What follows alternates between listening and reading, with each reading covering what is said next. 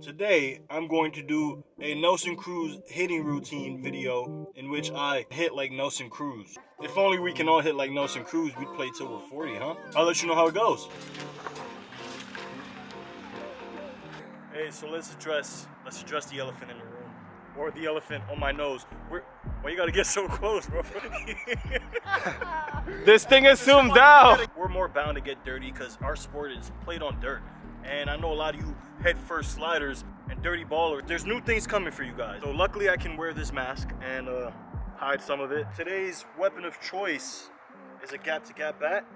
Shout out, the flag on it. We're about to hit some rockets. Let's shift gears to hitting now. Very excited. I wish I can take this off and talk, but I got something on my nose that y'all can't really look at right now. Because we're gonna do Nelson Cruz's hitting routine. And I got it all written down right here. Is Nelson Cruz the one with the nice icons? But he also has a really nice swing and he's 40 years old, still hitting tablas. So that's the goal. I like a lot of what he was talking about today because he's gonna help me personally with my swing. And it started with complete honesty in myself. So I watched film, noticed a few mistakes, heard Nelson Cruz talk about countering the same exact mistakes I happen to have. So I'm gonna work on that today. Now, I'm hoping with Nelson's help, I can improve my swing. And adapting is a part of the game, so why not practice it? First one is gonna be 10 balls low and away on a tee with your lead arm, and 10 swings, no legs, heads down, and I don't care where the ball goes. That's literally what I got written down that Nelson said to do, so I'm gonna do it.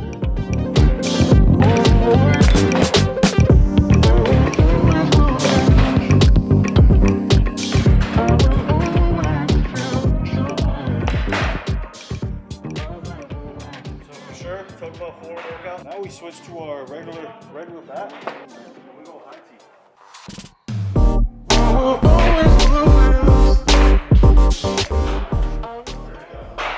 What's your thing with like not liking the high pitch? It's just so hard for me to get to it. But it's because one thing he did mention in the video is that a lot of bats end up like this, and maybe too much.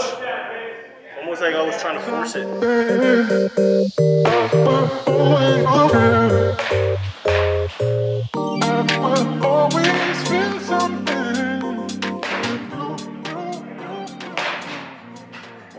Swing down, but that feels weird. It's a feel thing, but I do feel like it's leveled out a lot more. That's good. Even though it's not here, because obviously you don't ever want to swing the bat this way. This motion can help you straighten it out a little more. Instead of coming straight up here. It can help you guys get behind it more. Well, let's see. Next drill.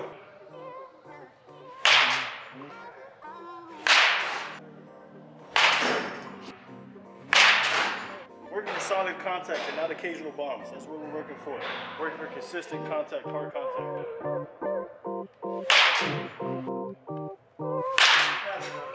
But what I'm personally working on is better timing with this. So when I take my first step, because I do have a toe tap, I want to get here, have this bat ready, and then I do have a habit of pushing the hands back, where I want to pull the elbow back instead, be in a tighter line this way.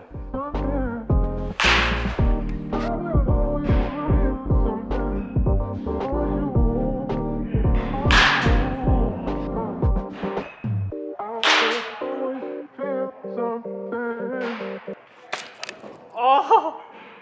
There's a hit right here. I thought I was gonna hit him on. I thought it would have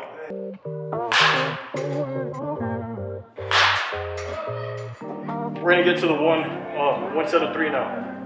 Straight up 3 swings. So if you paint, lit, but 3 swings. Okay. We're gonna try to capitalize on all 3 swings. Sometimes it's good to go off script. If I would have stuck with 7, I would have went into that last round with no kind of awareness of what I'm doing wrong, because I didn't get enough reps in. But if you can get more reps in and think about what you're doing wrong, you'll find it. Right, Elson? Yeah. Ain't nothing wrong with saying one more. One more? Yeah, just say one more if you want to, huh? Depends how many times you say it.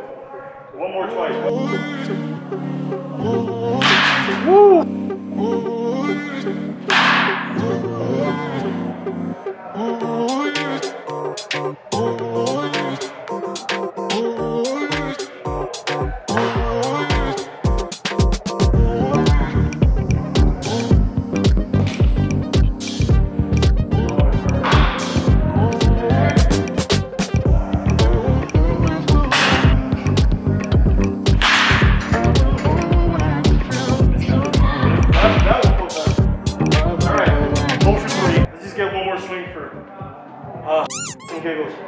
Go for 3 with barrels. We'll get better, man. That's the point. That's why we hit it. Always remember, focus on solution, not problems. I like that.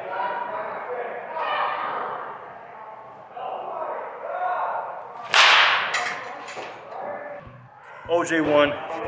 Power to 10s, baby. Power to 10. When the blessings accrue, hey, who you talking to? Just know I ain't no regular fool. Could be anything in the world, but I can never be you because I stand tall like I'm on my tiptoes, baby. You think a little too small, I got big goals, baby. So what you don't want to do is mimic any one person.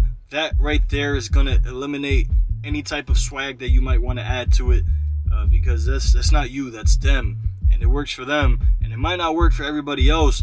Which is why there's so many different hitting philosophies and just philosophies in general. It's Nelson Cruz's hitting routine for a reason. It is tailored for him and his swing, his issues, his strength, his weaknesses.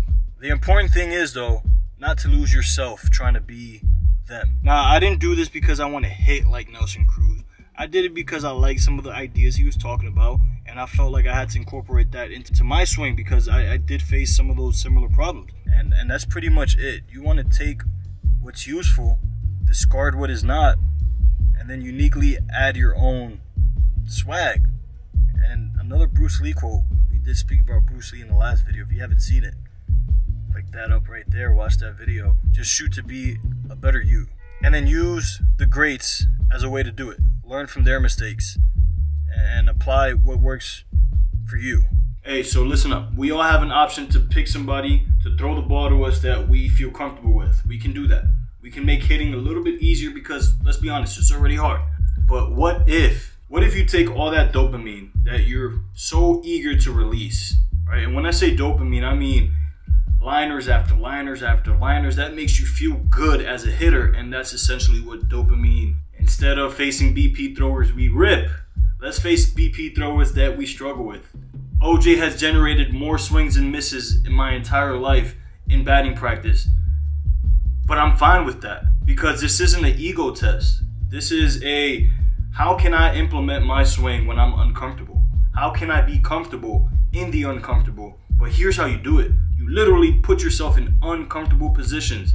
And if I'm thinking more long term, like in the games and stuff, me personally, I do a lot of adjusting based on if the pitcher's throwing gas, I'm going to limit some of the leg kick or whatever it is that I have going on. I'm going to have to limit some of those movements, but that's not what I'm training for.